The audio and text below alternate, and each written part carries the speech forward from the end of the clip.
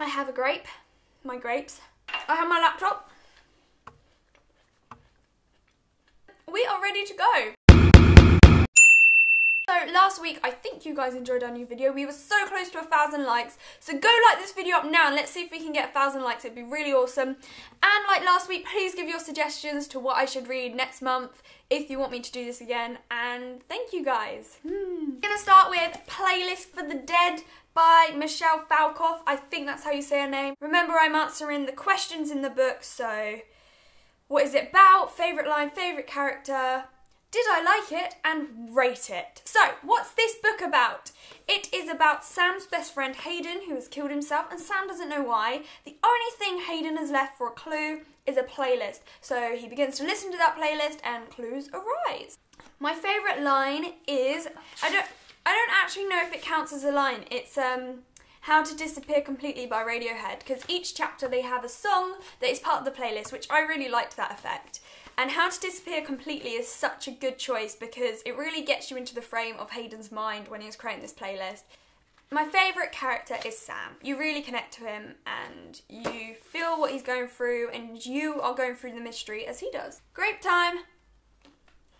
Did you enjoy it? I did enjoy it.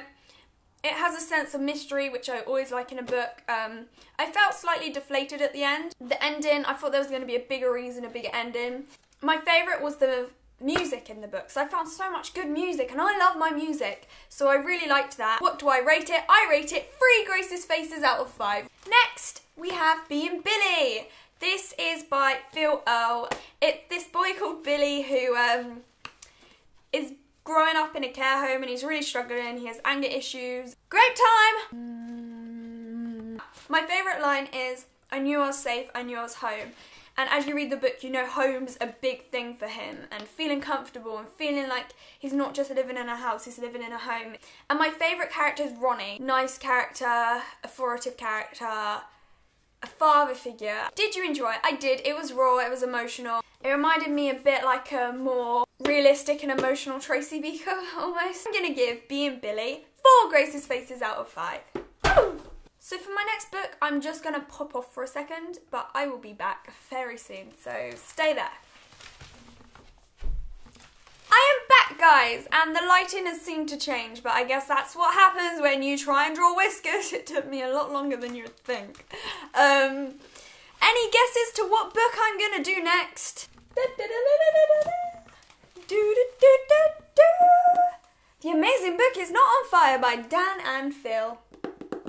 Me and Grace actually got sent this book by Dan and Phil and it had a cute little message. Hi Grace and Amelia, here is a copy of our book. Feel free to use it as a giant paperweight or a snazzy footrest. Hope your life is awesome. Love from Dan and Phil, which was really cute. And they also gave us sweets, which of course we ate straight away.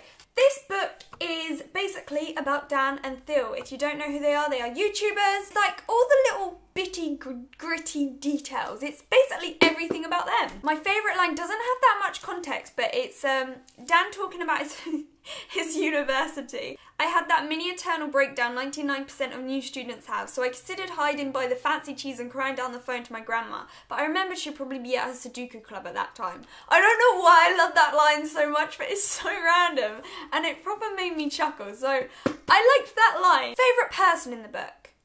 Jessica. Did you enjoy it? I really did enjoy this book. It was really creative, it was really funny, and I laughed out loud, which I don't usually do while reading books. And you learn a lot more about them as people, and I just thought it was a really clever, really interesting book. I mean, as you can see, it's just super colourful. I really enjoyed it.